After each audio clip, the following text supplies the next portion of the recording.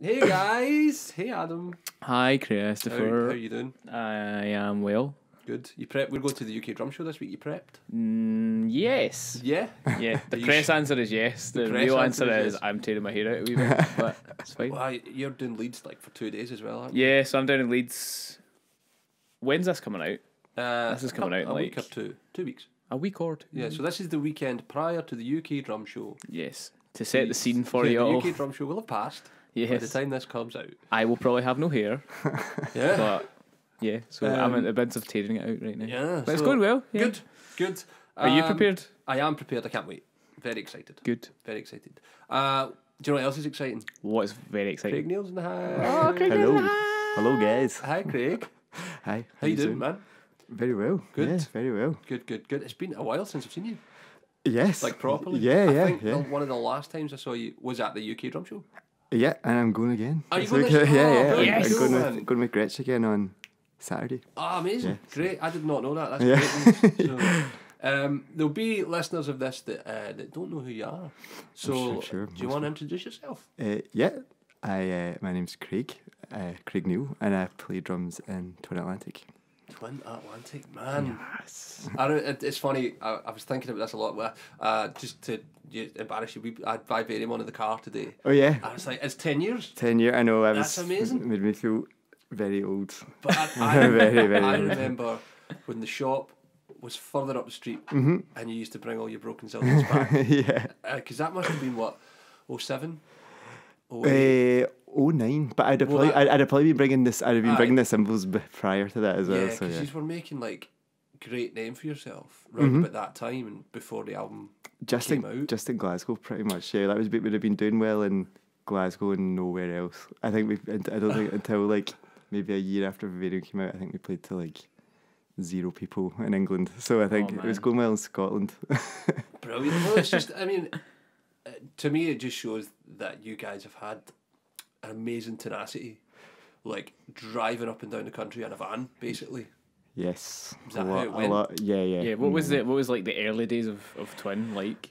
Kind of that, yeah. Well, we do you know what is we'd all played in kind of other local Glasgow bands and just knew each other from playing gigs and stuff like that. And I think we kind of started to suss out that we were the people in our bands that were like taking it seriously. Mm-hmm.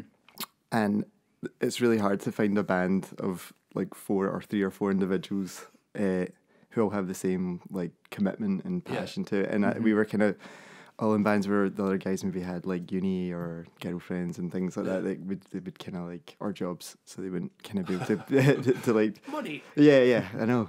I imagine having to worry about that. And so we just basically we're like, oh well, I want to take a band seriously. Sam and Ross and Barry really did. So we kind of we like from like day one we like started practicing like 5 times a week. Yeah, And, that was what I noticed when you would come in, just focus. yeah. Like really driven, like this is pretty much all I'm going to do. Yeah, And we I were. don't think there's many bands doing it now like that, really. No, we were lucky that we had like my parents just let us have their like the garage in their house, so we like just like abused it, and they weren't there during the day, so we. Amazing. I bet your neighbours loved you though. Yeah, Like, they, oh, man. yeah, Throw in they front really tickets, didn't. bro. Oh, totally, yeah. No, I don't think they've never asked anything. It's like proper garage band from proper garage band Yeah, to, yeah. to stadium band. I know it's like feels like a long journey since we're in like. That's like 10 years. Yeah, 10, I know. 50. Well, I mean, God, if you count it, it's probably the same length of time as the shop's been on the go. We've been Pretty much 13 identical. years, Yeah. 14 years in May. So yeah, we were right after that, like maybe 6 months of the shop open. Wow, that's amazing, man. nuts. Yeah, It's yeah. amazing. And you got to do like, some of the things you guys have done. Like I remember seeing you support the Pumpkins. That was at the that was SEC. yeah, that was like really early on. We got just lucky because we'd done the Aerogram farewell show Okay. we kind of filled in last minute, and from that got like a bunch of stuff from the Jimmy picked you guys out or something. yeah. It's yeah. like That was that's fun. actual fanboy patter for me. Aye, I'm Jimmy I know. Chamberlain's biggest fan. I mean, same. I never got to meet him unfortunately, but I was the same. I was like, I And still you use guys that. rocked it that night as well. It was brilliant. It was good. You know, we were kind of a bit overwhelmed because we were like, we'd never done.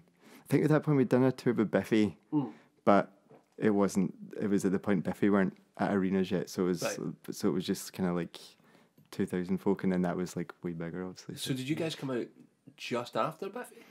No, they were maybe, I think when we supported them, they were on the Puzzle tour, so they were Oh, they were on okay. like their Wow. fourth album, so. Right, okay. But we were like fans and stuff, obviously. So. Like, you played the same clubs probably in Glasgow, the Cat House and the Garage and all that? Yeah, Probably yeah. the same path?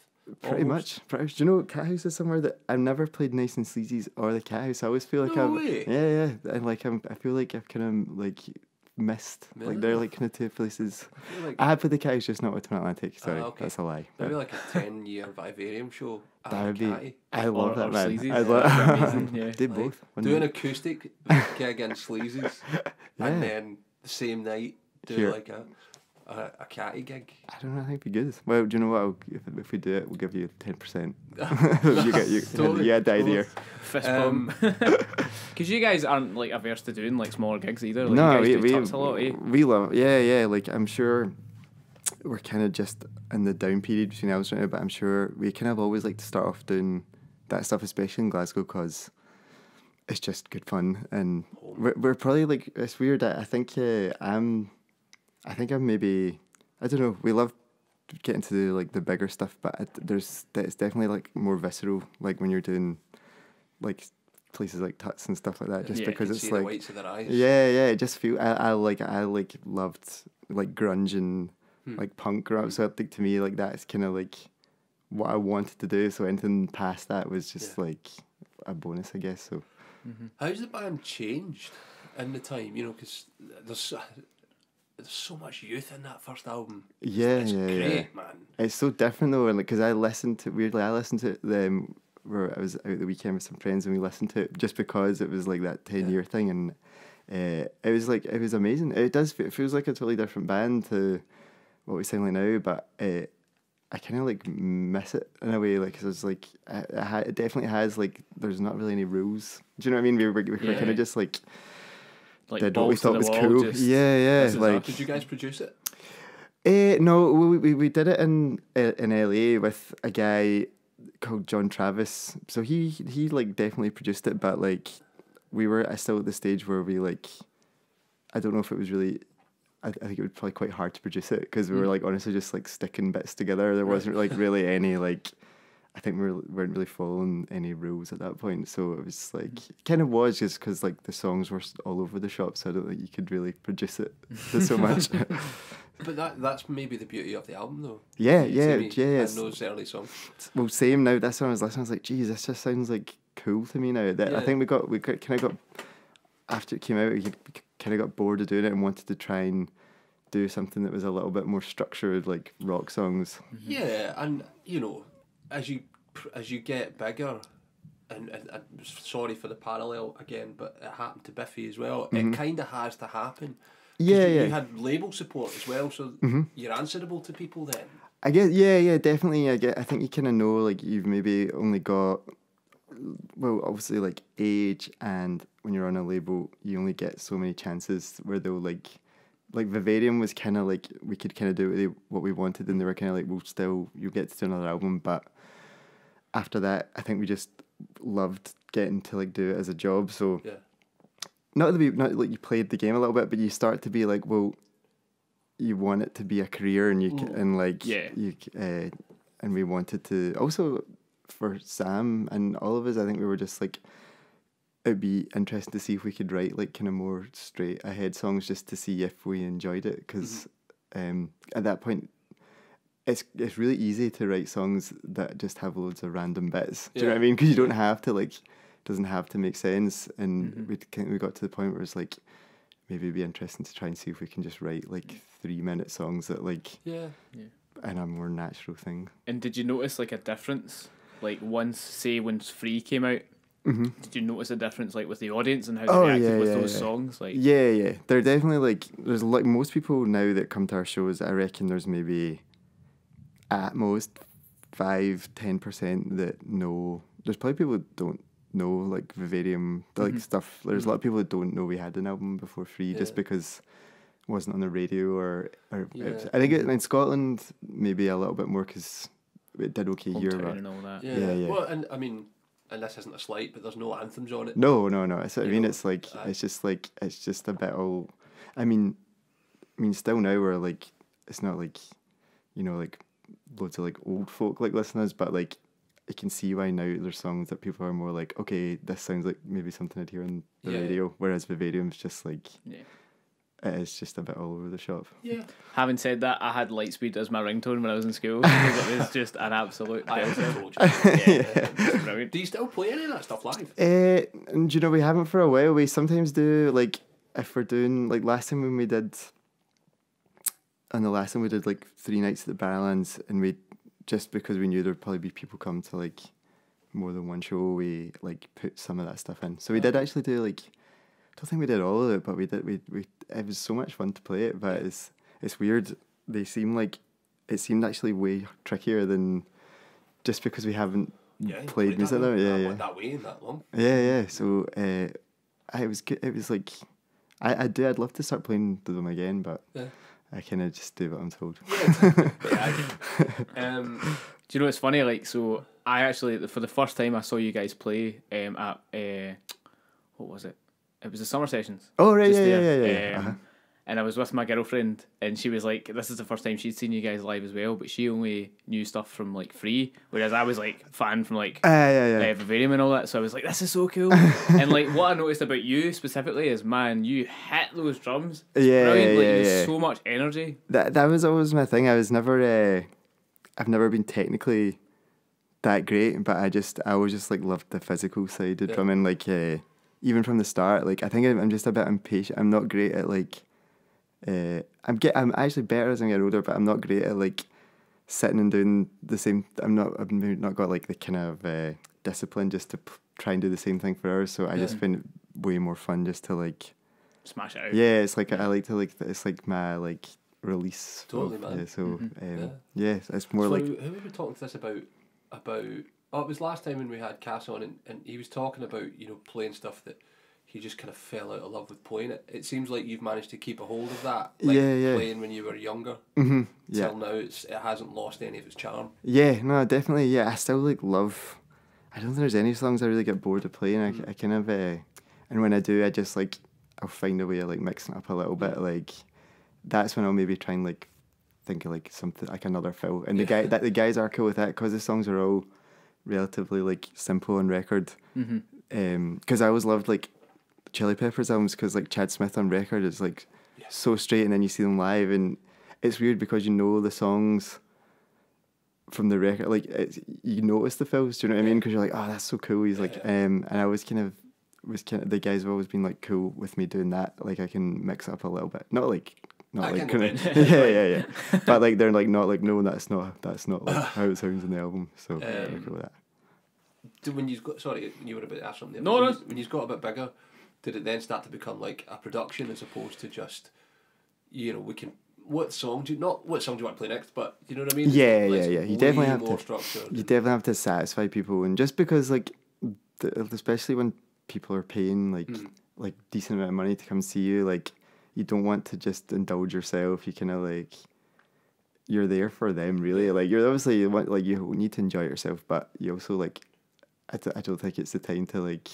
You can do that when you're recording and stuff like that, and then it's because then you're like no one's been forced to buy your album. But if someone's like come to a gig, also it's just better when people are into it. That energy like then kind of transfers onto you. Yeah, I saw you at the Picture House. Remember that one? Yeah, I love that venue. Amazing gig. Yeah. We did that a couple of times. I loved that venue. It's now like a Weatherspoons, I think. So, what a downgrade, man. Like, my mate Martin and I went through, I don't think, was I even in Glasgow at that point? I can't remember, but we got down the stairs towards the front and just the energy in the whole room was amazing. I know, I did that. I do know the show you're talking about. They were... You did 2 nights, I think, didn't you? Yeah. That was great. I loved that because now, last time, we haven't done Edinburgh in a while, but that was kind of perfect for us because... We did the Corn Exchange once. I never liked it though because it's got like all those big pillars everywhere. Sound-wise, yeah, and I think I don't know if Usher Halls like would work for us because it's a little bit more like. Paramore did the Usher Halls. Yeah. It was like, was it not seated? Yeah, it was a bit The strange, whole thing man. was seated. Did you see it? I never saw it, but I saw photos from it. A lot of my friends were at it. Yeah, I can't imagine it. It's We don't not do well the with seats. venue for a rock. Show, No. We were like Castle maybe. The Castle would be great. I saw Stirling Castle was a venue for a while. I saw REM at Stirling Castle. that'd be amazing. It was amazing. In the last month, I've become like obsessed with REM. Like, brilliant. never listened to them. Yeah, I never listened to them until then. I was like, whoa, every album is like unreal. Going way back. My favourite's New Adventures, but I saw them on the Up tour. Just when Bill Berry had just left the band, so the drums were done by Joey Waronker and a drum machine. So it was all like really weird 808 sounds on the album. Like it was total departure from how they used to write music. But when it was Joey Waronker did the tour, and just amazing, man. Really good, yeah. They were so good. Man, never saw them. He's an incredible player as well. Yeah. Who are some of your favourite kind of drummers to watch or be inspired by? Or I mean, it was Dave Grohl was just the one. Yes. That was the one when I saw. I was like, oh, I want to do that. You know, that was like an instant moment. I was like, that just looks fun. And I was never I was like into music, but never had like an urge to play something. Then saw it was like a Nirvana on Saturday Night Live playing. What song were they playing? Just I know it exactly because he was just going so crazy. And what's the song on the Euro? The single Heart-Shaped Box. That's the one. Yeah. Because he was on SNL on the choruses. He's just more than even usual. It's like the tom hits into on the start of each bar. He just goes crazy on it. I was like, I want to do that straight away. Yep. And my friends were at the point where they were all started playing guitar and stuff. So I was like, I could be the drummer. That was the one thing because and also I was lucky my parents were really cool, so they said if I did well in my exams they'd get me a drum kit, and they were so cool with studied. yeah. I know. Do you remember what your first kit was? Yeah, it was a Pedal Forum, which is even below the Export. I don't know if well, it depends when you bought it, because sorry drum nerds, here we go. There was the Forum, and then there was the Export, and then they stopped making the Export, and then they made the Forum a little bit better, more like Export spec, right, and then they discontinued it and brought back the Export. I was going to say, great. Export was every school kit in the world. Yep. I feel like every school had the Export. Mm-hmm. Best selling kit in the world, through the 90s and early 2000s. Really? Yeah. Tons of them, man. There'll be exports. They'll survive the nuclear holocaust. Yeah. them and Twinkies. Just and cockroaches. Could be a metal export on every island. No, it was cockroach drummers. Peril Farm in wine red. It came with an instruction video with Eric Singer. Oh, amazing. Nice.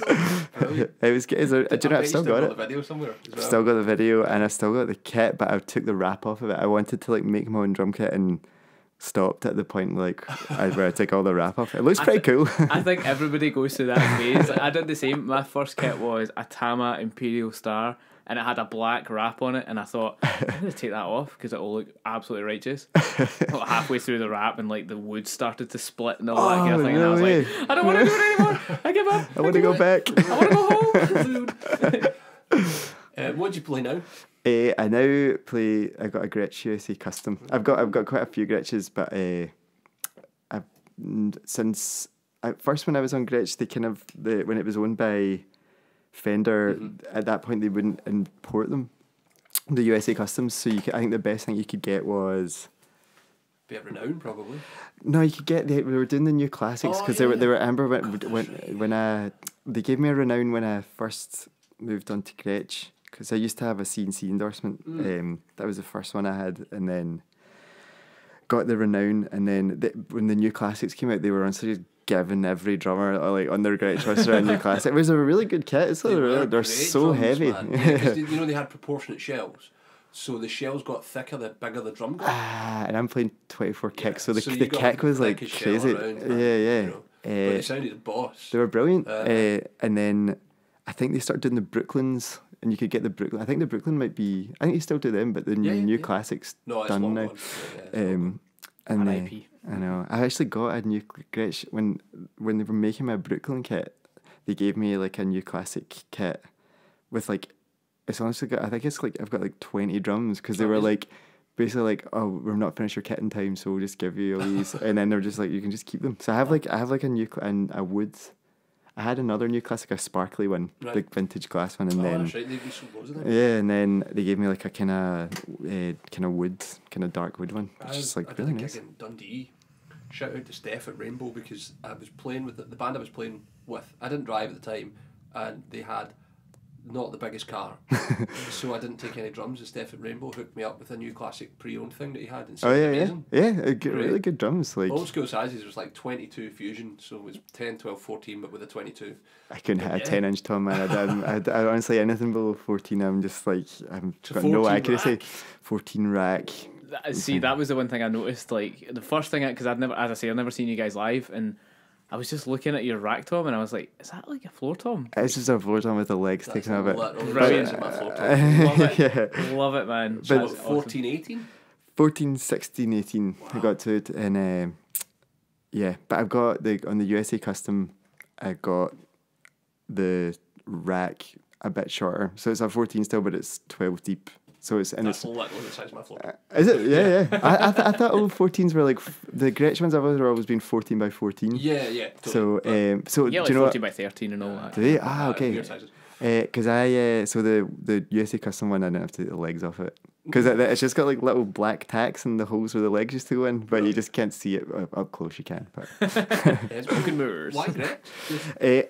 Well, do you know, it was kind of like serendipitous, and I never the boys all had like Fender endorsements, and I was really happy. I was about to get like another CNC kit, and the guy that was the Fender rep at the time was like, "Oh, we also look after Gretsch drums, and we'd love to like give you a kit to try out." And I honestly was like, "No, I'm okay. I'm fine." I'm good.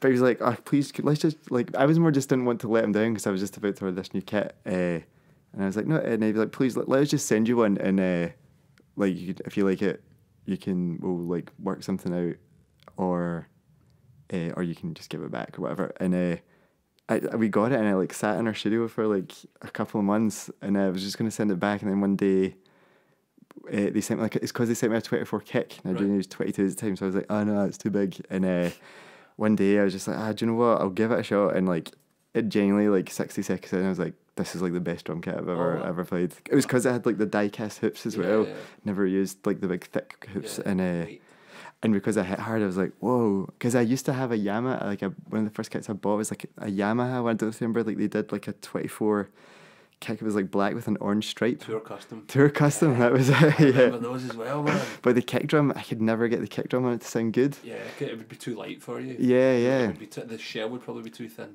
I think maybe that's what it was, because it was a pretty lightweight drum. So I thought 24 kicks, that's how they sounded. So I was like, oh no, I'm not going to like it. And so I was like, oh my god, real drums. yeah, and I was just like hooked, and now I'm like totally like fanboy for the company. They are amazing drums, man. Make amazing drums. What kind of snares do you play then? I just have, it's like I've for like pretty much since I got the kit, like they gave me like the hammered metal 14 by 8, and I just loved it because I hit them hard. Mm-hmm. It sounds great. I think if you don't hit those drums hard, they don't sound good because they're so deep. So, but yeah, I've used them just constantly. Have you seen this as well, Adam? That YouTube series called The One. No. It's like all these top end Gretsch snares are lined up, and all these top end Gretsch artists just walk around playing them, and they pick like their favourite drums. So you've got like Steve Farone and Joey Kramer and like all these Mike Johnston, all these guys that are super high profile Gretsch artists just walking around. These drums sound amazing, man. Every single one of them, and it's like full range drums, so not even the proper flagship stuff. Mm-hmm. It's great. Yeah, so there's like, I think it was like 10 videos or something. Okay. And you can get here basically every single one is a different snare drum. Every artist picks a different one. That's so cool. And they're just like, and some of them are like, oh man, I can't decide between this one.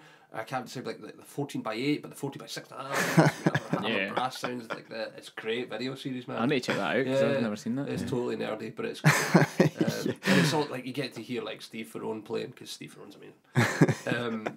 So yeah, you should check it out. Yeah, because they've kind of made maybe a renaissance is the wrong word to use, but like I feel they have, like the last Because there was when we opened up, or when the shop opened, they weren't that big a deal. No one was playing Gretsch. That's why I didn't really. I knew that like the Stones and stuff had played them like back in the day, but I kind of felt I think maybe at the time they were. I don't know. I felt like they weren't. Yeah, maybe just distribution was not as great as it could be, or price or something. To bring in American drums in was quite hard. I mean, but the distribution's a lot better now. So there's a lot more access. And I guess there's the guys like Mark Shulman playing with Pink, playing Gretsch drums everywhere. It's the guys like that. I mean, we had Mark in the shop, Cleric a couple of times, so people get to see Gretsch drums a little more is kind of where it's at. And then even for the YouTube generation, so like Mike Johnson, obviously, one of the biggest. So obviously he's a Gretsch artist. So things like that, people are seeing it more and more. It's kind of why you pick your drums, isn't it? Like when you grow up, because I always wanted to play like Tama when because Dave Grohl and then Taylor Hawkins was playing them at the time as well. Like when I first got in. Yes. So that was kind of the thing, because within, I think they must have been on a kind of drive to like get like people back into playing Gretsch, because I remember like so many people that I liked were suddenly playing Gretsch kind of all around that same time, because Taylor got that kit and I was like, wait, they're like cool again. Yeah, and I think guys like that helped them stop being a jazz brand. Right, okay, because they were like the jazz drummers' kit of choice for the like forever. Right, okay. All the 60s guys and 70s guys were playing Gretsch drums. 50s, 60s, 70s, they were all playing Gretsch. Not like they weren't even playing Ludwig. Most of them were playing Gretsch. Right, okay, cool. So it got it away from being that kind of snobby jazz brand, because like really hip guys are playing them. Yeah. And like slaying, hitting real hard, So yeah, you're right, man. I think it just got people's attention. Yeah. I mean, I think, definitely. That seems like, and they're doing quite like. There's obviously like rock guys playing them, but it seems like they're doing like the pop thing. Totally. Carlock's playing with Steely Dan and all that. He's been playing. Carol Brazil as well. Yeah, that's right. That's right. Robbie Williams. Yeah. So, like, how does it work? Because that, as much as I've been in a shop for 13 years, I'm still a wee bit ignorant to how things like endorsements work when you're on tour. So, do they provide support for you, or do you have a kit in the country that you drive, or you? Yeah, I mean, for the most part, I just I have the kits. They just come. So anything in Europe, unless there's like logistically you can't get between them, that'll just go. The kit will go anywhere in Europe. So like your own personal kit. Yeah. And then I have a Gretsch kit in America. Right. And anywhere else, like we've been like when we go to like Russia and stuff. You just get in touch with them and they'll sort it out through like a hire company, like so in the UK it usually come from like John Henry's in London, but they'll just find that version of that, like so, and there's just one everywhere, like weird, like when you go to like South Africa, they still somehow find you like this. But that's obviously the reliability of the brand as well. Yeah. Like, and I think. Because we get a lot of people coming in here saying about custom brands. That's the problem with CNC was like that. It was like they're just not in every country. Do you know what I mean? And they were. I loved their drums, but just the fact they were based out of like Kansas or whatever, and trying to get hold of them. Yeah, it was just like it was tricky. Yeah. It's like I remember growing up, like watching a lot of stuff from Van's Warped Tour, and fair enough, on the artists on that would all be like SJC or something, and they would all be playing SJC because SJC were like supporting that tour. But then the amount of times you would see a band go to do a random college show or something, and it's a DW they're playing. Well, you know what I mean? Like, I mean, obviously, again, things like distribution have obviously got a lot better for brands like that because they're more widely known. But for the CNC stuff, like, if you're in like Poland or something like that, like what's the chances? Also, if something breaks.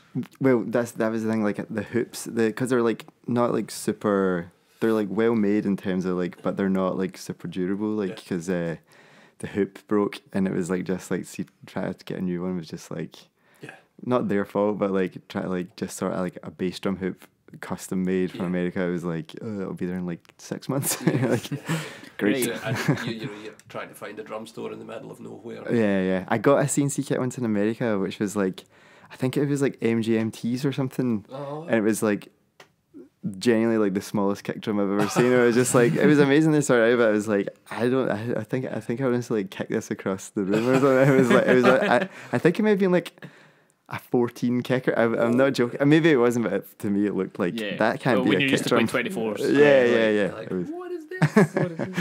Do you remember that time we saw Twin Atlantic in Kansas and I got the bass drum in my face? Brilliant, man. Sorry. What a night. And it's Zildjian, right? Zildjian, yeah. I always played Zildjian. Yeah, always, Yeah, like even luckily now I don't have to buy them, but even when I did, I was Are you on K's now? Yeah, okay. No, it's actually a mixture of I've got like K's and just like the Avidas or Avidas, like not the customs now. Is it the Sweet Ride? Sweet Rides, and then the other one, the Avidas one, is like because I use like rides as crashes. Oh, okay, right. So Wow. so it's a 22 Sweet Ride and a 24 Sweet Ride, which I actually use for my. And I don't know what's the other one. It's an Avidas something. Wait, that's a sweet ride as well. Yeah, the Sweet Rides, I think it's a 21. Yeah, no, I've got a 23 as well. So a 21 and a 23, yeah. Yeah, and then it's a light ride. The K's are the light rides. Yeah. The K light ride's one of the best symbols in the world. Yeah. Like, I think it probably the best symbol in their catalogue. I think so. I'd agree. Beautiful symbol. Because it kind of works in with everything. Yep. And when you crash on it, it sounds to me it's like the nicest sounding crash I've ever played as well. Do you know what I mean? So anyone that plays one, if we have one, and it's like, yep. Yeah. I'll have that, please. And it's also why you'll see it in a lot of touring bands, like set up if they're a Zildjian artist. Yeah, it's like there'll be a light ride in there somewhere. You know, I know. That's the one for me now. Yeah. I love it. Eddie Thor's a big fan of that symbol as well. I was speaking to him one time and he was like, "Man, this symbol just does everything." I don't know what to do. Like, he's a good drummer. He's a very good drummer. A very nice I've had guy him in the as shop well. a few times, eh? He's a good hang. You should get him in you should get him to do a clinic. He'd be a good clinic. Have you? I want to say he's done 2. Technically 2, yeah. Because he did like the first ever. Was it the first one? I can never remember. I think it was the first drum show we did in the concert hall. He played on that, so he did a slot there, and then he did the opening of our Leeds branch. So him and Reynolds were there for the opening of the Leeds branch. Nice one. They both played. He also was so cool. We did we ended up with tickets for LTA. Oh, nice. At ABC. God, before it. R.I.P. Yeah. And he hung out, and we've met Rona and all that, met his missus, and he's just last time he was in town, we all went for a beer kind of vibe. You know, he's really nice guy. Yeah, he is. Oh, in fact, actually, he did a masterclass for us as well at the Academy. The Academy of Music and Sound. Fun fact for you might not know this, I don't know if you do, but see that same night, because I listened to Eddie on another podcast. A rival podcast. And apparently that same night, he went to see Blink 182, because they were playing in Glasgow that same night. And he went to the show and hung with Travis. Yeah. Nah, that's right. That's there you so go. Cool. Imagine that. Imagine it was like, I've just played a masterclass and then I'm just going to go and hang out with my buddy Trav. You know. Yeah, he's some boy. We've had Ed a couple of times. You know, he's super humble as well. Yeah. A lot of those guys round about that are doing that now. I'm really interested in how the band's evolved. Yep. Like me too. I mean, you touched on it a wee bit earlier, like songwriting and stuff. But how's that process changed for you and the band? Well, I mean, it's kind of it's changed for us. It's changed like an awful lot in terms like when we started, we wrote all the songs together like in a room. Like Sam would come with like a basic guitar part, and we'd write it like together, and it took ages just because like it's like 4 guys trying to figure stuff out, and also at that time none of us were like I barely knew how to play drums at the same time, so it was like oh, I don't know how to do anything. So and over the years it just started to move that Sam was just bringing things that were more finished. He had just more of like a vision for it, if you know what I mean. And so we don't write songs like in a room together anymore. Like now Sam and Ross will write things, like they'll just make things, and like they're getting into production stuff. So now it's gone from all writing in a room with like everything like super loud to like they'll kind of just make a demo, like a pretty like far, like not like a really basic demo, like and then that will have like drum ideas, and then I'll come in and do my thing and be like, maybe like, oh, that doesn't actually, it would maybe groove better if it did this, and I kind of get, and just in anything that's like something a drummer would do. Yeah, I kind of just do all that bit. Yeah. So it's still a very collaborative process. It's really collaborative. I just kind of stay out of it until the song's at a point where they're like, now we want to like think about drums, because to me, like I've like once I'm involved in that point, then I've got like I have an opinion, but I always think there's no point in me like. We used to do the thing where like we'd like question something straight away without letting it like maybe breathe for a bit, and it's just sometimes better to like get to a point where Sam and Ross are like, okay, we think this is good. Do you know? You'd rather me come in at the start and be like, oh, I don't like that drum part. Do you know what I mean? Like, so yeah, it's weird. It's really streamlined. It makes it really easy to write music. They're pretty prolific at writing songs. They write them. It never seems to be like hard for them to come up with like. Ideas, and to me, I can actually be way more creative. See, when we used to write everything together, when you're trying to, I feel like you kind of rush things because you don't want to be the guy being like, oh wait a second, I don't write it like that, like, you know. So we kind of like all not want to be the one holding things up. Whereas now I can listen to them. I've got my own studio now, so I can just like sit and play for as long as I want. So you can at least let the idea form totally before you've even questioned it. Aye, exactly. You know, them. Exactly. No, it's way better. I think for all of us, just in terms of the enjoyment, you don't feel like you don't feel the pressure as much of it. It's like it's like fun. Yeah, unless you get on with life as well. Exactly. Yeah. I could just not do anything and be like, sorry guys, I got no ideas for this one. I'll play the devil. Who played drums in the devil? Did they want to do? No. Yeah, take a break. Yeah, totally. I guess as well with like you're talking about Kempers and a computer, man, it's demo's done no time. So quick. Right into Logic, it sounds great. Yeah. And drum samples now are getting to the point where it's like kind of scary. Where you're like, it's frightening, isn't it? Yeah, man. Like you don't want to like. You're at the point now. It's like, oh man, that sounds like really good already. Yeah, totally. It's like drum samples like deep fakes. Yeah, totally. It's so good. I know. Like the Logic drummer program now. So I've got a DTX at home. Plug that right into Logic, and it's like, whoa, that's amazing. I know. I've got Superior Drummer as well, and it's like properly like really 9,000 kits and Black Beauties and old Camcos, and it sounds amazing. And you can't. It's more now because you can't see where you've like glued things together. That's like really good. I think programming's changed as well, because a lot of people that are programming will program it like it's being played by a drummer. Yeah, I think that's the major difference now. Is it doesn't sound like some guy has just kind of tried to woodenly put it in. So you're right, there's no seams on it, you know. Hopefully it doesn't get too good though. No, nothing for me to do. The world will end, Well, I mean, they did say that about the 808 was going to replace studio drummers, and then it just... It didn't, that's true. Do you take electronics out live? We haven't, but I think we're going on this next album because there's a lot more electronics on it, and in terms, because they've started writing drums more starting off from a computer. There's just the dynamic things that I think will probably not tons, but I think we'll have at least some sort of like kind of pad going into like an SPDX or something. I think I'd like to just have a trigger, so I'm still playing a real drum, because I've never been that satisfied playing pads. I used to have like a Roland electronic kit, and I think because I really like hitting hard, I just couldn't get that same feeling out of it.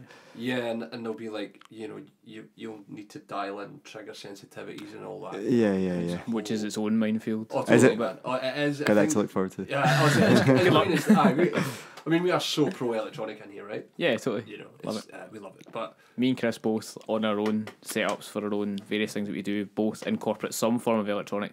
So like Roland make it so much easier, and so the Yamaha like now to incorporate it than what it maybe was like 10 years ago or something, you know.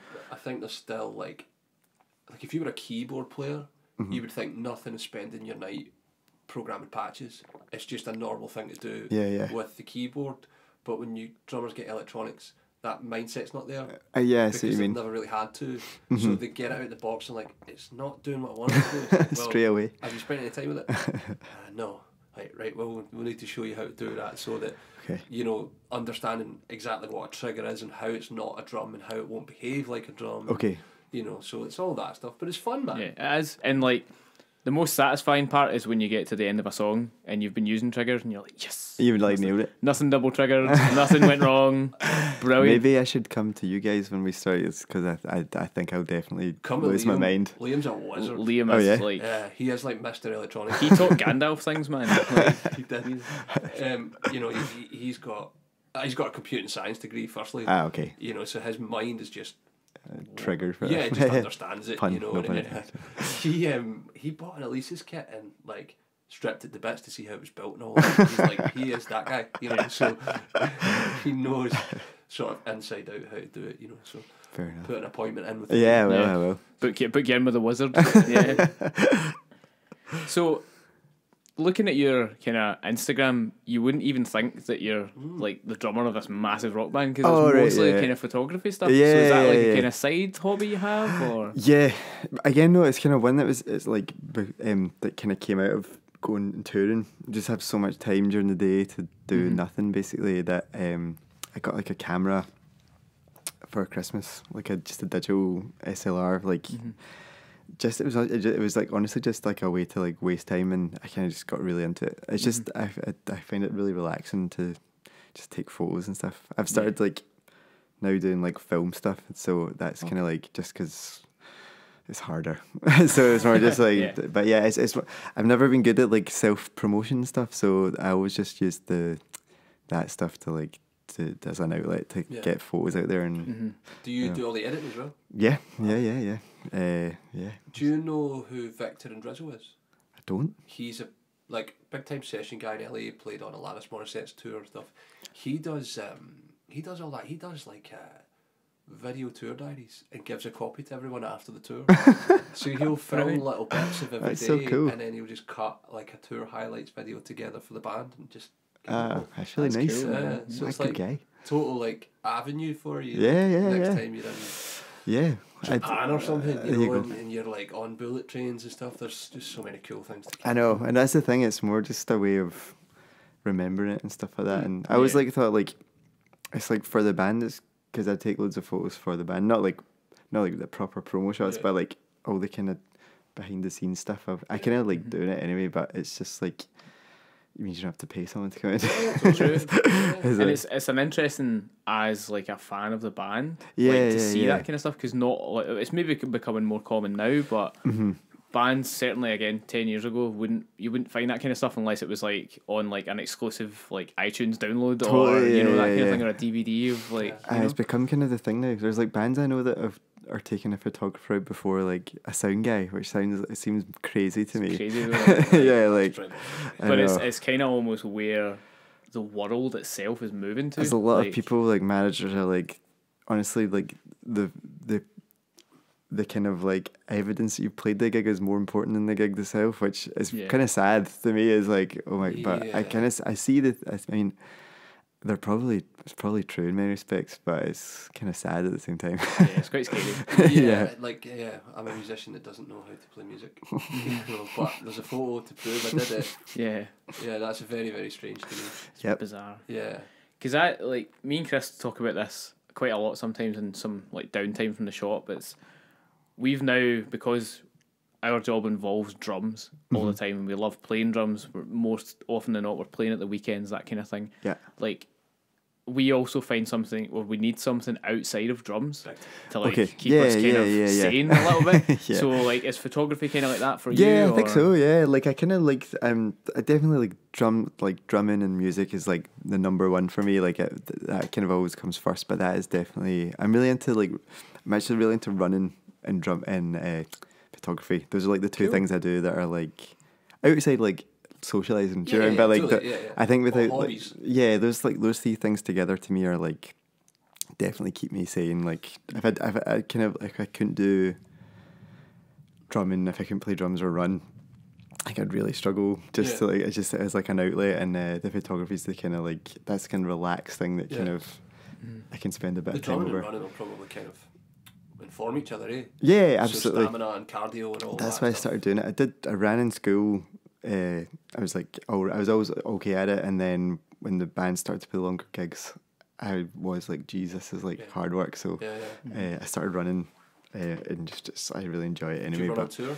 Yeah, like most days. Yeah, so that gives you like alone time, downtime. It's that as well, because especially on tour, you just don't have any time on your own, which I'm like quite a solitary person. I'm not. Right. I'm not great just being in people's company all the time. So that's like at least 30 minutes where you can just not speak to someone. Just relax. Yeah. Because I mean, if you're travelling around on a bus together as well, or a van, it's like you're in close proximity. Yeah. And do you know what? We're lucky. All the guys in the band we're all really chilled out. There's not like any like nutcases, and we're all like we've always been. Again, like you were saying when you like first met me, like the band was always more important than like the pure party element of it.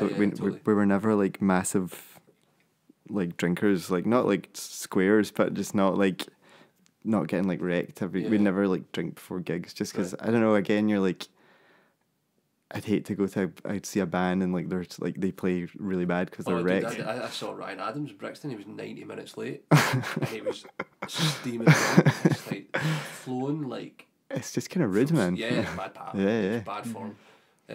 So yeah, it just put a sour taste on the gig because you like really can't wait to see this guy, and he turns up and he can barely speak. Yeah. Like, how are you getting through the gig? Firstly, like secondly, that's impressive to be fair. Yeah, I guess maybe that's the sign of a maniac. I don't know. He's in a lot of trouble at the moment. Yeah, that's true. Let's not go there.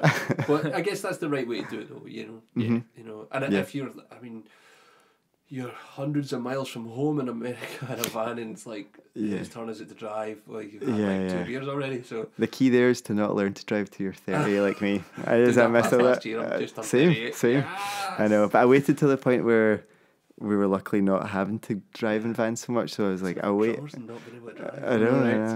I know. Well, do you know what? It takes longer to pack our stuff down. Hell yeah, it's a lot more work involved. So you have a tech now and all that? Yeah. It was your brother? It was my brother for a long time, and it was a guy called Adam Johnson. He's kind of jumped in when Stevie, my brother, now goes out with Bullet for My Valentine and stuff like that. So he's been with him for like the last 4 years, and they tour a lot. Yeah. So he's just not been about much for us. So he came out and did, when we were doing Reading and Leeds and that Bell Houston show last month when you were at. Cool. He was working for us there. It was so much better. Oh, really? I like packing kits down. I like that because that's like, I don't know if you guys are the same, but I like the after like that kind of like relaxes you again. I do not like setting kits up, but I like taking them down. I don't like setting kits up when I know, say it's a wedding. If we've got like half an hour to set up, and there's a bride looking at you from the other side of the room, going, you better hurry up. Like, I have a specific way the hardware bag has to be packed. Right, okay. No one's allowed to pack it. And my wife works with us, she sings with us, and she's a drummer too. Okay. And I've stopped her on several occasions. Like, sweetheart, I'll get that. It's okay. Hey. If you put the kit in the cases, maybe I think drummers are a wee bit OCD. I'm really like that. I like have to do it in a particular order. Yeah. You kind of don't want people to help. You're like, get away. Kind of. Did you touch my drum set? I know. So Stevie, we're working. Is it Jason Bold now? It is, yeah. He's brilliant. He used to play in Pitch Shifter back in the day. Yeah. And we put him on clinic. Did you? Yeah, about 2007. He's a scary great monster. That guy plays in his bare feet. He does have it, which I've tried to do, and I'm just like, I don't know how anyone can do it, man. Yeah. And the drummer Andy from Fall Out Boy. Like the first time I saw Fall Out Boy, I say live, but it was like a live video of them from like Tina Park or something like that. And I noticed that Andy played in his bare feet as well, and I was just like sitting there, like I'm gonna do that, and like charred the bottom of my foot because I had like a proper like spiky little pedal. Like, I just don't get it. No. I just don't get it. I can't say you can get enough power out of it. Like I feel you need that. Yeah, it's like driving in your bare feet or something as well. Like wouldn't do that. Having just passed my test, I'm learning that if you drive in thick-soled shoes, it's really bad. It changes the game a little bit, doesn't it? It does change the game. Like don't know how to brake. You hit the brake, next thing you're halfway through the windshield. Very much. Whoa! Yeah, I used to wear, I still do, but when I first passed, I was wearing Doc Martens, and like they kind of take over to pedals. So you're pretty much like you're like braking and accelerating at the same time. Do you play drums in Doc? No, I mean, like occasional sound checks when I'm being really lazy, but it's like it feels like you're playing different drum kit. I wore, do you know, weirdly, I wore for like the first 10 years I played drums or longer, I always wore Converse. Yeah. Nice. But I've just started wearing Vans, and I feel like they're way better, like because the sole doesn't like the cons like eventually are just totally slippy at the front. Yeah, and it just feels like you've been walking around your bare feet all day. Yeah. Vans are way more comfortable. Yeah, I'm on that with you, man. I got my first pair of Vans for my birthday, and again out of laziness, I was like, I'll put my cons on in a minute to play, and I was like, whoa, this is like, it's like feels like your foot is stuck on the pedal. It's amazing. Yeah. I'm going to be controversial here. I play Nikes. I don't know. That's too soft. I need a bit. I do not need like a tooth and a sole. Are they all right? They're all right, man. Like I feel as though I feel limber. I feel a little bit limber. I can't. I'll. Do you know what? I'll. My next gig, I'll let you know. Right. Okay. I need to know. Do you have special running shoes? For running? Oh yeah. Have you ever played in those? I have. They're okay, but again, it's more like I kind of feel like you're kind of cheating on like my other hobby. Like it's more like I feel like I should be like that should just be for when I'm in my running mode. So yeah, I have one of them. It's drumming shoes. Yeah, I started wearing cons originally because I was like I wanted to look cool. Yeah. It was purely like that because I remember there was like I don't know if they're still popular, but I remember there was like. There is like actual like drumming trainers. Have you ever seen it? Is there? No way. Funny, when we put Weckl on Clinic, some guy asked him, like, put hands up, what shoes do you play in? Because back in the day, he had Vickforth make him drumming shoes. There was like, a really sketchy 90s advert in Modern Drummer somewhere of these Vickforth drumming shoes. But like, he just shut the guy down really well because he was just like, well, dude, you know, how many times have you gone into a drum store and how much attention have you paid to the drumsticks that you hold in your hands? Mm-hmm. So why wouldn't you pay similar attention to the stuff that you wear in your feet? I know, pedals? And the guy was like, oh, yeah, cool, man. And he's like, but yeah, I'm playing Rocket Dogs. So it's like, this is like, brilliant, Dave. Go on, man. Like, yes, bagging someone at a clinic. I had to leave. It's an actual thing, man. Like, have you ever had to play in formal shoes? No. I did one time and it was just forget about it. Oh, it's mental. I had to play in brogues one time. That's horrendous. Is this like for a wedding thing? I think. Yeah, man. It feels like you've been playing ankle weights on or something. They're slippy to begin with. They're like made to be. It's like an actual thing. They're already challenging walking round. My feet hurt. I go drum shoe shopping. Like I'm not kidding on. Like I've got a specific pair of wedding band gig shoes that I wear. Oh yeah. Yeah, and they just go in the bag and you know they come out for the gig and then they go back in the bag. Yeah. Do you know what?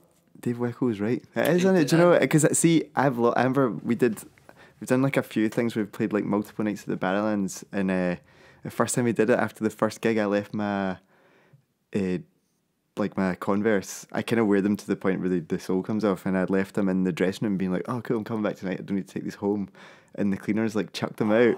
I was like, honestly, like I felt like I was going to cry because like I like to try and get them to last like an album campaign, and then I'll get like another pair, and then this was like obviously like I felt like it's kind of feel like you're yeah do you know like it feels like when you're putting like you've not like got like you want to get used to like a practice space, like see wearing like a new pair of Converse for a gig. I was like I hated it. It was like it's like pulling out a new pair of sticks from your bag. You know you've got one that's kind of half chewed down, one in the middle, and one with the tips Who's this gone. guy? I know. These are my boys. These will get me through. You need to get acquainted. Totally. I would love that. People watching you guys at the Barrowlands and like, man, drummer looks absolutely furious. Yeah. I like these shoes. I was like the off first. your feet, launch them into the crowd. I felt so bad. The cleaner was doing her job. They probably because they looked probably like they'd been like left in the crowd because they were like wrecked. You know, when they had holes in them. She probably thought they were like. So now you label them, right? They're yeah. Label, don't throw these I put them in like a safe. Little travel safe. Yeah. Love it. And in my school, people used to like they would purposely buy white Converse so that they could like get them signed by all their friends. I did that we call it a stookie, but like a cast. Yeah, we did that on the last day. We would do that on the last day of school. Your school shirt.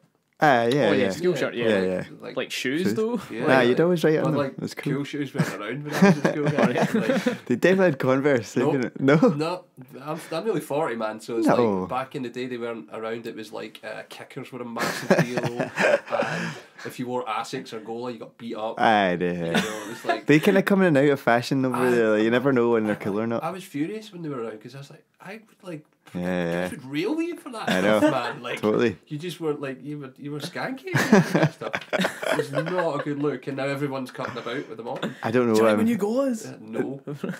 That's when you know you're old. Windy. When the uncoolest thing. I was see when like kids started wearing bags over two shoulders. That's when I knew I was old because like two strapping it. If you did that in school, you'd like you wouldn't have made it to the end of the day. You'd have been you'd have just you'd have been in a bin, or your bag would have been in a bin or something. You know, it would have just it was horrendous. Your shoes would have been in the bin. Pretty much. Too soon. Yeah. My rollers and my bag. Why didn't you do your homework? Yeah, that's so. Fashions are weird like that, man. So, yeah. What you got? You've got quickfire. So I do, yeah. So I wanted Quickfire? to just kind of like We've never done this before, yeah. so I just Nice. thought I'd catch you out a little bit. I don't do it. I'll definitely cut out. I'm terrible under pressure. Brilliant, good. That's what we're wanting. So I've just listed some quickfire questions. So Okay. obviously the idea behind quickfire, as everyone knows, answer as quickly as possible. Okay. So favorite movie. Memento. Oh, it's a deep cut. Yeah. That's a great film. I've never even heard of that. What's that about? I'll let you. No, it's like it's Christopher Nolan, Yep. like the guy that Right. like the good Batman movies, or the modern good Batman movies. It was like one of his first films, right? It was, And it's like all in reverse, like the scene, not actually reverse, but the scenes that you see, like the last scene of the movie is the first scene you see, and it works okay. back, and it's like kind of like a guy trying to figure out who killed his wife, but you see it from the point of when he's killed the guy. And Right. it works back, but it's like really clever the way they But do it. he's also got Oh yeah, memory loss. yeah. He's So got, he has to write everything down and then can't trust the memory. And Yeah. he carries Polaroids everywhere. super It's cool. amazing. And Yeah. the DVD, have you got the DVD? I do. You can watch it. So nerdy. You can watch it in linear fashion. Yeah, but it's not as good. I know. It's totally weird. not. It's like it kind of defeats the purpose. 'Cause I was like, because there's like a scene, then there's like a scene in black and white, Yep. and that's kind of like that kind of like ends up tying together with the final scene. Yeah, because some of it's in colour, some of it's in black and white. Okay. Yeah, it's amazing. I feel like I've just opened a can of worms Yeah, here. you it's have. got Carrie-Anne Moss and Guy Pearce and Joe Pantoliano in it. So it's like two of the Matrix crew and all that. Yeah. It's Wow. great So film, good. man. Deep Yeah. cut. Yeah. Man. Respect. I'm going to write that down. Memento. I'll bring it in for you. Oh, even better. Brilliant. I've got like 4 of your movies in my house. Like, every time I come in, Chris will be like, "Have you seen this movie?" And like, what the guys have realised since I started working here is I've basically never seen any film ever that's like hip. I'm kind of Like, the same. I've not seen Star Wars or The Godfather. never seen Star Nah, Wars? no. So I feel like kinda well, like, some of that's quite good. Like the episodes 1 through 3. Episodes 1 through 3, you've done yourself a favour. But 4 through like 7. Yeah. I like it. Okay. Man. I'll bring them in for you. Top 3 bands that you're listening to right now. Right now, this guy called Alex, and then in brackets Sandy G, which is just it's really lo-fi kind of bedroomy. Right. This is this is just bands I listened to this week. Okay. So weirdly, REM is one of them. I know they're not a new band, but That's alright. I'm obsessed with them. Like out of nowhere, and I really like that Sam Fender album. Like that's like which came out on Friday. I've not listened to it yet. Really good. Yeah. Yeah, it's like it's weird. I thought he was kind of like a pop star guy, but it's like kind of like Springsteen meets Oh, wow. War on Drugs meets The Killers. It's Oh, kind of like Springsteen, and then all the people that are influenced by Springsteen. But he's really good. What's your It's really favourite album? Have you got one? right now, it's probably Reckoning, the second one. wow, man, that's deep. But I'm going through from the start, okay. so I'm only at You got the Green yet? I'm at Green. Yeah. That's what I'm at, and I'm really like Green. Yeah. It's good.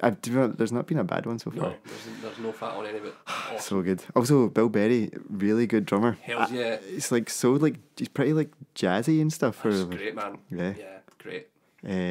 I just never thought he was. I kind of never had no clue that. Yeah, it was just kind of tucked away, being awesome. Yeah, You know? that's how I describe him. Tucked Yeah. away, being awesome. Yeah, It's way good. to get to New Adventures. It's my favourite. Right. Okay. That's so good. That's the thing. Everyone seems to have their own, so that's Well, kind of a good thing. The whole thing with New Adventures was they recorded the song at soundcheck on every gig of the tour. Oh, that's It's cool. effectively a live album, but it's not but you can hear it. You can hear that it's not in the it's not a studio album in the same respect. So it's all that's cool. one take. No way. Yeah. That's amazing. Chris actually has New Adventures tattooed across his chest. Do you actually? Tomorrow I will. Okay, it'd be a cool tattoo. And one more. Oh no, Sam finished. You said it. I got it. So if you could play for any band at all, play drums for any band, like past or present, who would you play for? I think, do you know what, I'd probably go from it purely from an enjoyment in the songs. I probably would pick like Foo Fighters just because like they were all the songs I liked growing up, and I think as like a 2-hour show that would just be such a fun like set to play as a drummer. Yeah. I've never seen them. That's the first gig I went to was the Foo Fighters. Yeah, wow. Where was it? Barrowlands. Oh, wow. I feel like that would be the greatest gig of all time. Yeah, it was amazing. It was amazing. You know, funnily enough, when we were talking about Bella Houston, the week prior, Foo Fighters were playing. Did you go? I went, and it was amazing.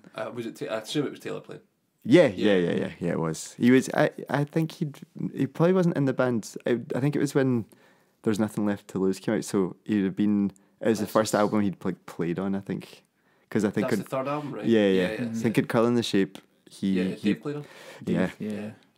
So we recorded with Gil Norton. No, these have not become quickfire. Oh, that's fine. This is the intention. Haha. We recorded with Gil Norton, who did the Curl in the Shape, and he was just like basically like they did Everlong over Christmas or something, and Dave did like that drum take in like one go, and it's like one of the one of my favorite songs to play drums to. So wow, that's great. Yeah, but that was the problem. It was meant to be William Goldsmith or whatever, and I think Dave just happened to do it and was like, "Oh, that's amazing." Yeah.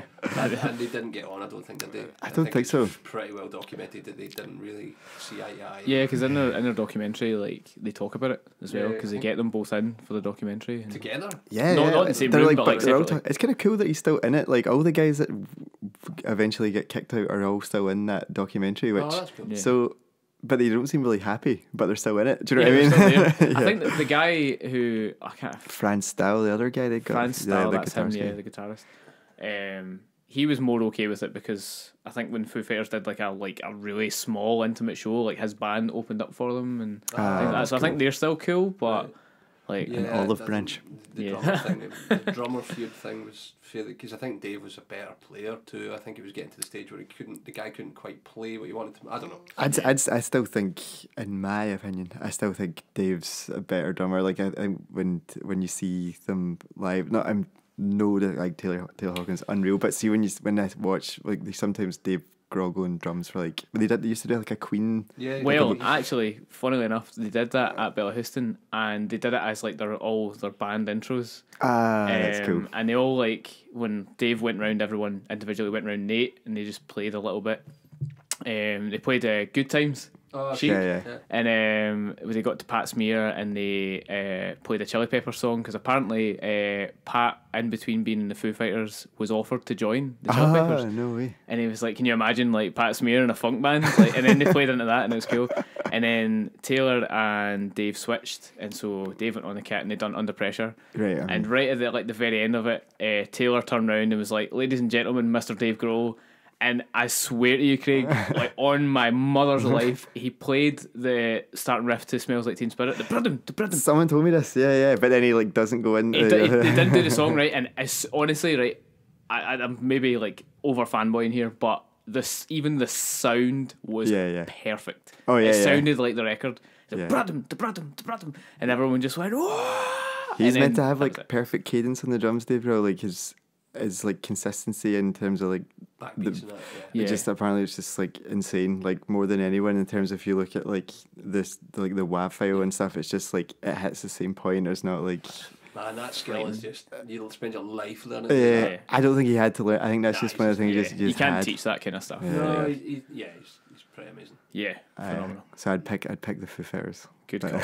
Good call. They were awesome as well. They opened with at Bella Houston. They opened with Stacked Actors, which like they've not played in like years.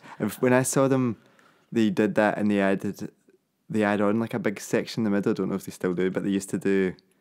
That was and first time I saw them, they just played it, but then I saw them at SCCC and they do like a big kind of jam thing in the middle of it. It was Yeah, super they cool, did man. that. Yeah. Good song. They also played Johnny Park as well. They played Hey Johnny Park. Yeah. Like, Great song, man. yeah, Like- deep cuts. Yeah, man. Yeah, that's your, like the phrase of this It podcast it is deep cuts. Yeah. deep cuts. That's a good name. Because they went straight from Stacked Actors into the Pretender, in which everyone Nice. absolutely lost it. Yeah. I like there was a Like guy without stopping. like they more or less medleyed the two Ah, like right. a little bit, so it was like going crazy, Stacked Actors, and then obviously that's the worst guitar in the world, but better tune. when they did it. You should have seen it. And there was a guy in front of me who, like, I'm not a tall person by any means, but this guy must have been like 8 foot tall, and he had really really long hair, and every time he went to headbang, like his hair would go in my mouth. It was a full ordeal. So, Did you climb his hair? a little bit, yeah. Yeah. I Well, I had to see the man somehow. At REM, this has gone full circle. There was a girl got on top of her boyfriend's shoulders, and some guy just pulled her ponytail and pulled her right off. Ooh. Yeah, savage. This That isn't is- part of the quickfire, but I'm curious, what's off the back of that, what's the craziest thing you've seen at a Twin show? A Twin show? Well, the darkest thing that happened is when we were in America. We our first American headline tour, playing a place called Bend, Oregon, and it was going really well because like it's like we weren't like by no means were playing to like big crowds, but this was the first show. It was like kind of like packed. And I'm like, this is amazing, and a guy in the front row just like 3 songs just turned around and like punched a woman in the face. Whoa. And the gig was just like totally ruined. That was really the craziest thing, just in more of a like, oh my god, how has this happened at one of our shows? And the guy was just like no remorse. Like security launching. There was no security, so it was kind of like trial by the crowd, and they were like he got like hauled outside. I don't know. That's the craziest nice thing. We used to have this guy. We played this festival 2003, and the first time we did it, this guy came up in like a kind of big horse's head thing. No, not horse's head. That is another thing. But a guy came up in like a chicken suit, and then he just like appear like at gigs down that, and he would just always like somehow manage to find his way on stage. So like there was like 3 or 4 years of just all this guy like in Southampton, always this guy in a chicken costume. But then he just stopped coming. I don't know. Don't know if he got too old to be wearing chicken costumes. He got plucked away. Have you seen the YouTube clip of the legend Dave Grohl launching a guy out for fighting? No.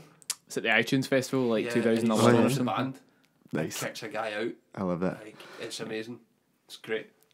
Right. If that happens, man, you should get Sam to kick him out. Yeah, Mad yeah. Scottish guy, like, mate. Yeah. Also, have you seen the video of Dave Grohl playing for Nirvana when Kurt Cobain gets like gets attacked by a bouncer and Dave Grohl just like launches off the drums?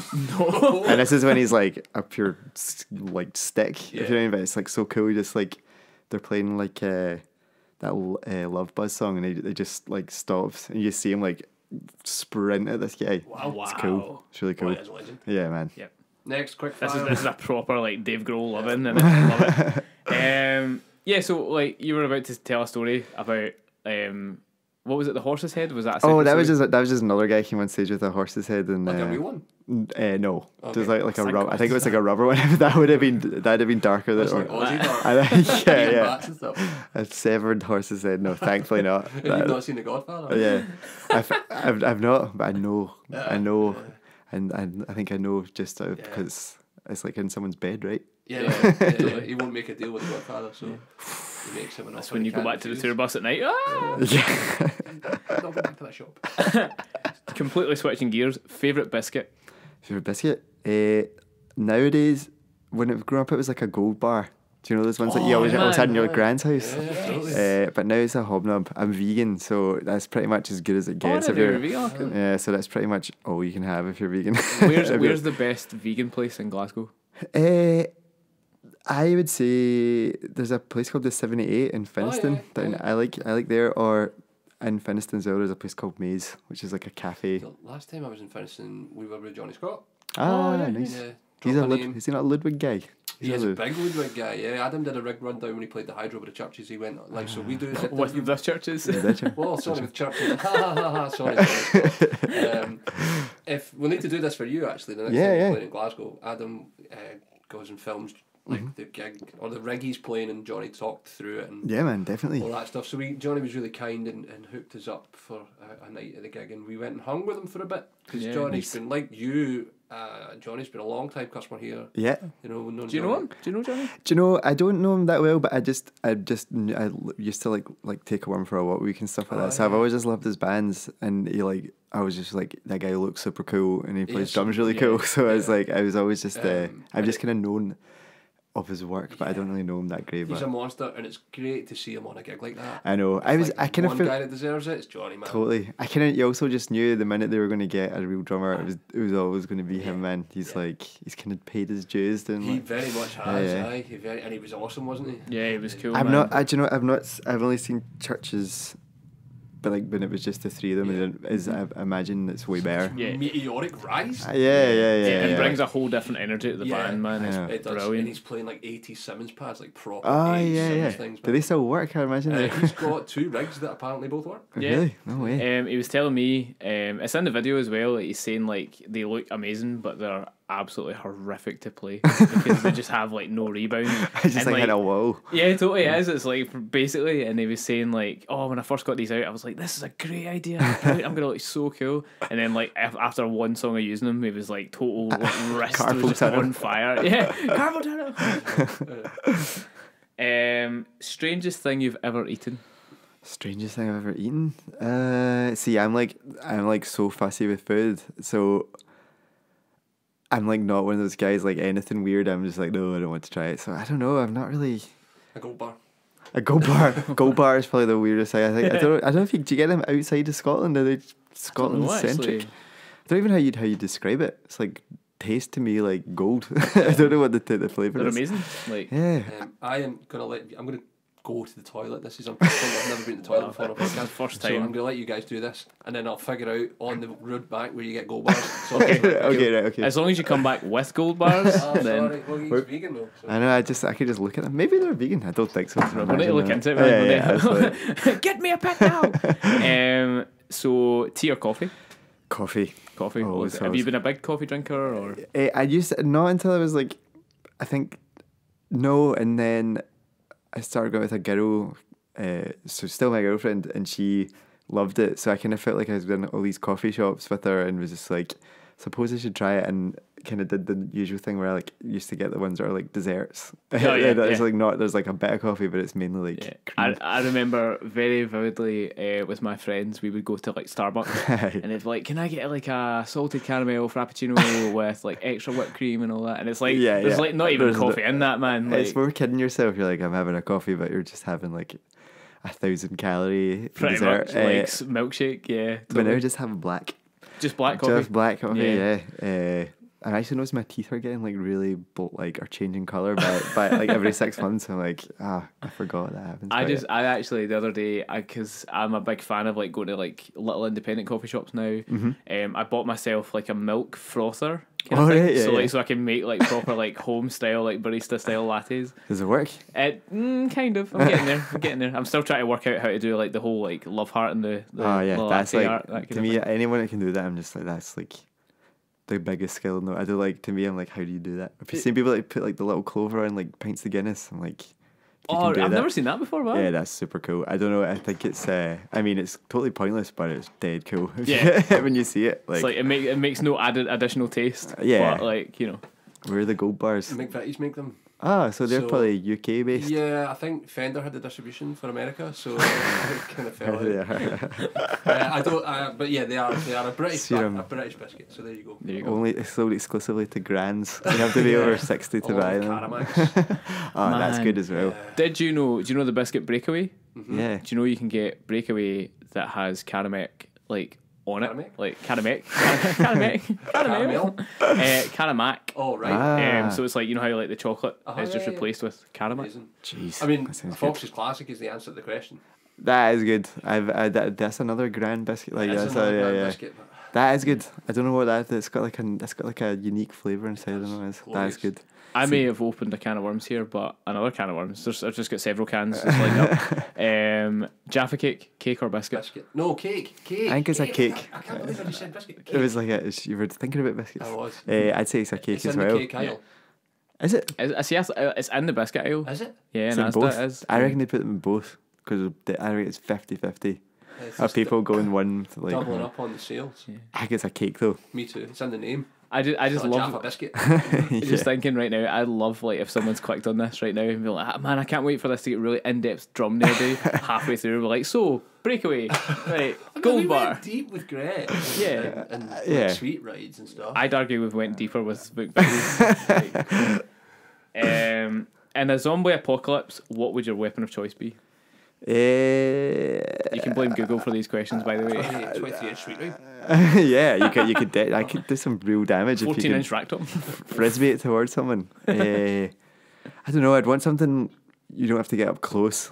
Like probably like can you use like a rocket launcher or something? It's up to you. Yeah, that seems like I'll go for a rocket launcher.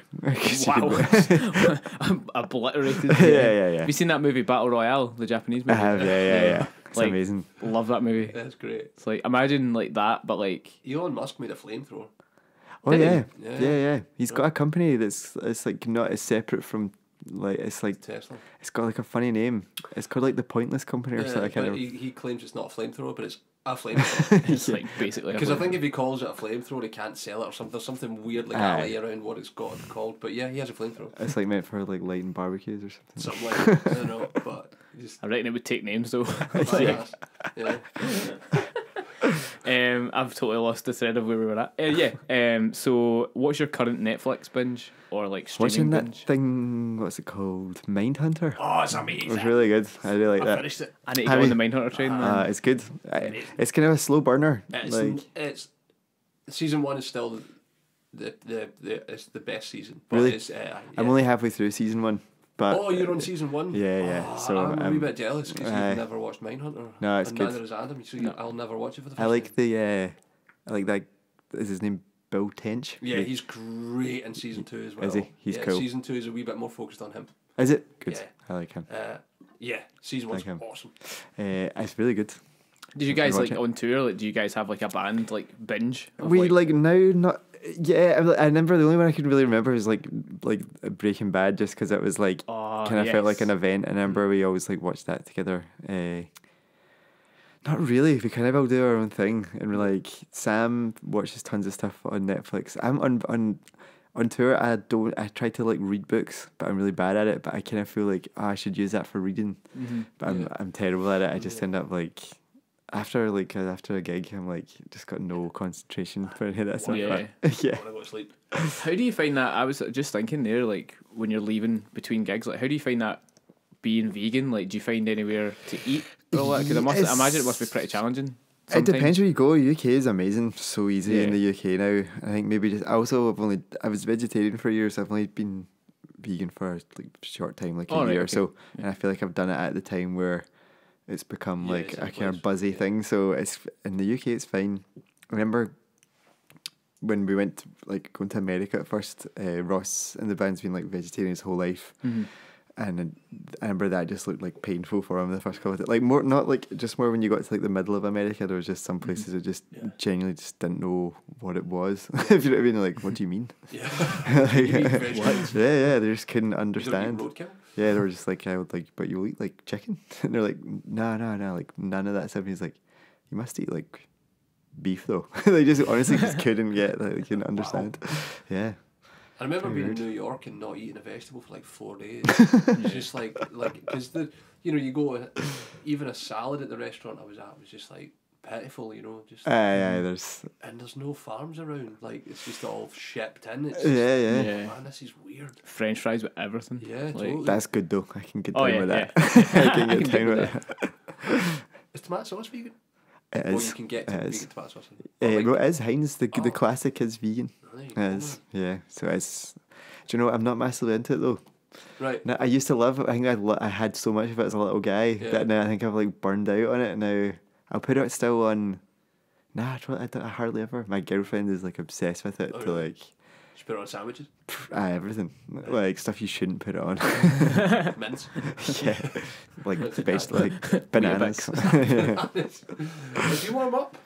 I don't really, but I probably should. I've never. Like 90-minute shows, 2 hours? Yeah, but see, because we don't have any bits that are super technical, and there's not like bits that But you're slamming. Yeah, but I kind of feel. I don't know. I've always felt like. See, I also. you know, a lot of people warm up with heavier sticks, so then I want the opposite effect. I like the sticks to feel like heavier. Oh wow! So I kind of don't like to. I like to, when I go on the drums, to feel heavy. I feel like I worn up when I go out to play, then the drumsticks don't feel weighty enough. You know what I mean? Wow. So I could probably just warm up with lighter sticks. That'd probably be like an idea. But do you know what? I'm just lazy at it. And you've never had injury? Yes, I have a pretty recurring thing with my left wrist. Right.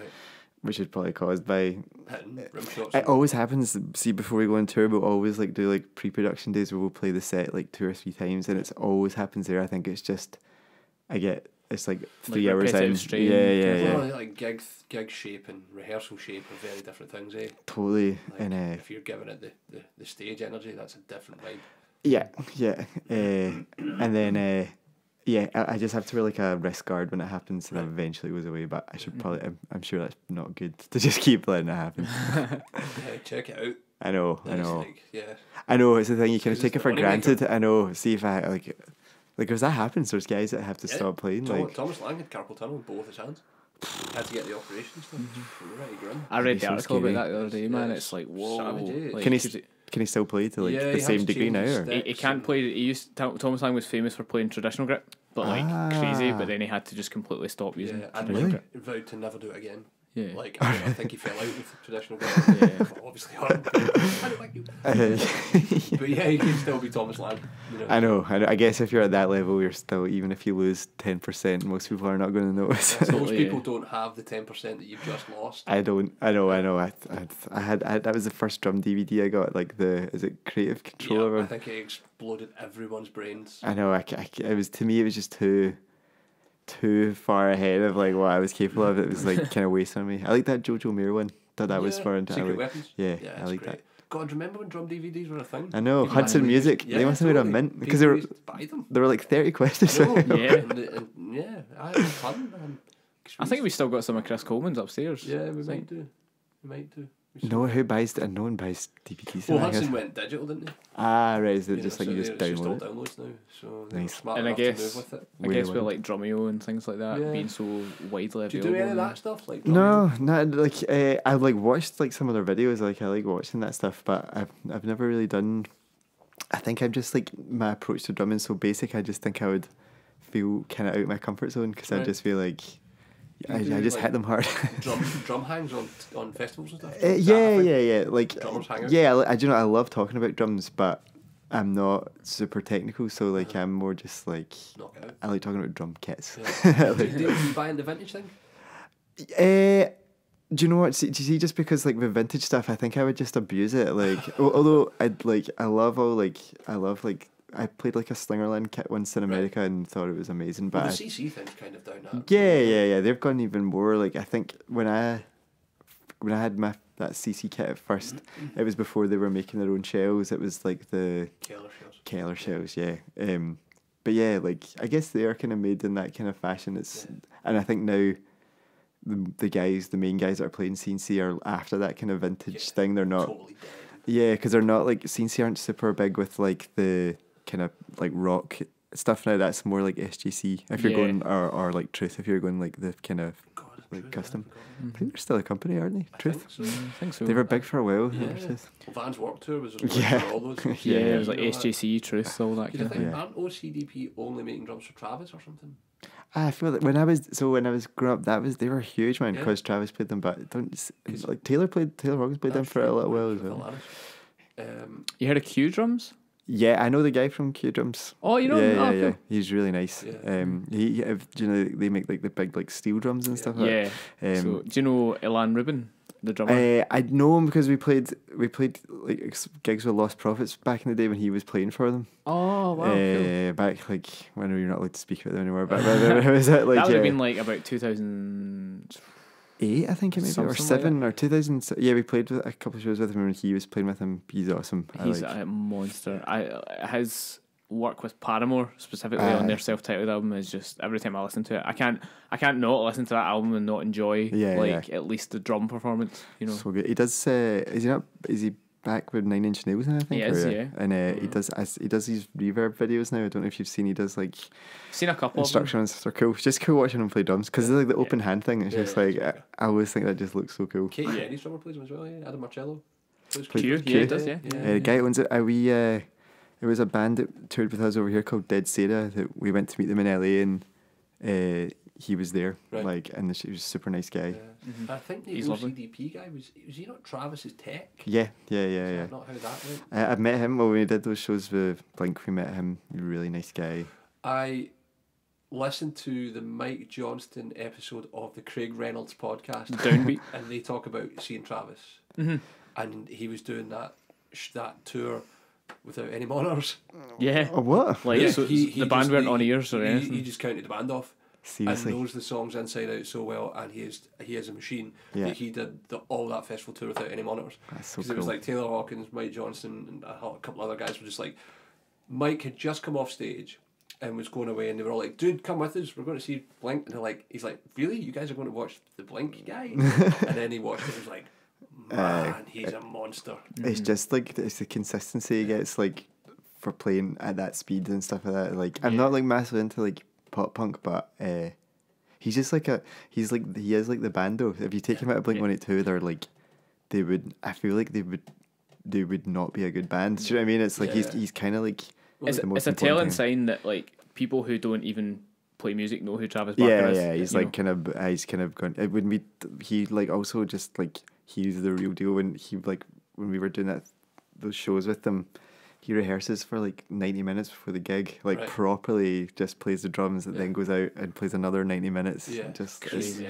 And you can totally like there's a kind of pre Travis Blink and then Enema of the State. Yeah. Like, it's because he plays them for Blink because the songs are I guess relatively simple. That kind of becomes like the lead guitar. Do you know what I mean? It's like so cool. Yeah. There's a really cool. Was it a podcast or a documentary thing I watched, and it was like he was talking about how they basically when they made Enema of the State, they were getting really frustrated with him until I think it was Tom DeLonge was just like, just do what you like. And he's like, this light bulb went on in his head, was just like, okay, game on, man. That's so cool. And then just totally changed how the band went. You know, that album's still great. The drumming on that album's amazing. Amazing. Yeah. He's just always good. Yeah. Do you know what I mean? Yeah, his rudiments are insane. Yeah, man. I'd love to hear him just do like a full rock band thing because I know he does like lots of hip hop stuff. I'd love to see him. I'd love to see him do like a Foo Fighters thing. Just I know like there's bits at like Blink and stuff that's rocky, like just like a rock. But I'd love to hear just like a full album just to see what he would do on it. You know what I mean? I'm sure it'd be good. So when was it you guys toured with Blink? Did 2 tours. We did one in 2010 and then one in 2012. What was that like, man? That must have been amazing. The first one, not great. Like I felt like Blink didn't really want to be there. It was like the first shows they'd done back since they were like on hiatus, and they looked like they were like kind of phoning it in. Yeah. And then we did one 2 years later, and it was amazing. It looked like they wanted to be there and stuff like that. So it found the love for it again. Yeah, good, really nice guys. We know them relatively well. And we toured with Angels and Airwaves. In Europe once as well. Really, they're all like Tom's really nice, and they're all just really nice guys. Yeah, they're all kind of individual. Like their families tour with them and stuff. So it's they seem like a pretty nice way to tour. Yeah, you know? For sure. Yeah. Travis drives everywhere. Eh? Yeah, he gets like a boat. Like takes like a month or something. Yeah, to come. because of the DJ thing, the air crash and all that. I feel that's fair enough. Yeah, totally. And he takes his daughter and son out with him. Like there's videos of his daughter on stage. He was on that tour we did. They just sit and like there's bits where like they're like just kind of walking about the stage and like it's kind of cool because it's not like anyone's trying to like stop them. It's not it's kind of like adds to the show. Yeah, it's cool. And this is what I found really interesting going back to like Foo Fighters, because Dave Grohl's daughter Violet was like she was a backing singer at the gig, and cool. He was like, man, like so this is her last tour before she has to go back and like go to school. I'm like, man, like her summers and my summers were entirely different. Like, but Sam had his new baby on stage as well, didn't he? Yeah, she slept through the whole thing. I don't know if that's something like, are we like that boring? A baby, like we didn't start a baby. Yeah, it's Ross has got like a 3-year-old girl, so like it's like there's lots of little kids on stage now. band. Yeah, it's nice. Like when we usually in Glasgow shows now, the festival ones at least, we'll get our families to like watch side the stage. So it's nice. It's kind of cool. Like payback. Yeah, I mean, I think all they could hear is me though, because we don't have any monitors on stage, so it's just like it'll just be like drums. Yeah, which is all you want to hear, surely. Of course.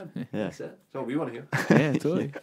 Yeah, I guess that's quite cool as well. Like when you look at kind of to bring the whole conversation a bit full circle. Like when you look at Vivarium being out like 10 years ago, it's like, look how much the band's evolved, not only musically but like as people. Yeah, I know. It's weird. I guess it's just if you're in a band, just naturally you just know each other. Like we've been through so much together. It's like you do get kind of like I know them like better than my family. It's weird. So yeah, it's still strange to think, geez, those guys have got like kids now. They're all married and stuff. So it's like so funny. I think because you live in a bubble in a band, you don't really think about the years going by. So in my head, it's like.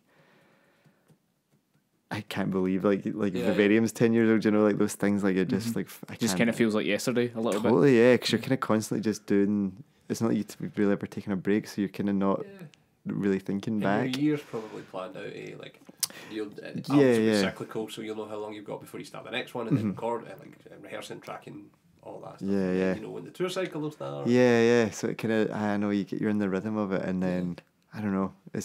It's weird. I can't believe that is.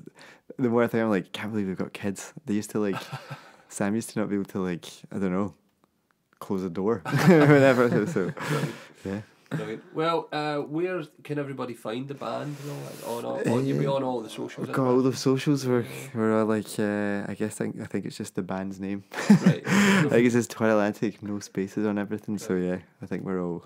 And what about yourself, Craig? Have you got any platforms people can follow you on? I'm just on Instagram. I basically just use it. I'm like so bad at promoting myself and anything other than I just like to stick photos up online. So quite right, man. So I think that's quite cool. It like kind of humanizes you in a way. Yeah, I guess so. I think I'm just like I've got like in our band, Sam is very good at talking us up. He's not modest, and I'm like super modest. But I think it's. And I'm not very. I think I'd just if I put something up about myself, I'd instantly just want to like crawl into a ball. Yeah. So man, well, thank you so much for coming in. Thanks very much for having me, man. It was good fun. Yeah, for sure. And we will see you probably at the UK Drum Show. Are you going to be around that weekend? I'm just going on the Saturday. Right. Just going on the Saturday. Are you going home on the Saturday night? I'm going home the Saturday. Okay, because we'd have caught you for a beer, but... okay. I was going to say, I can give you a lift. We're always... Funny enough, I'm also driving back on Saturday night as well. Oh, nice. So I'm going home on the Sunday. Oh, nice. You're doing the full slog, yeah. Cool, man. Well, thank you so much, Craig. Thanks for having me. Yeah. Cheers. Bye.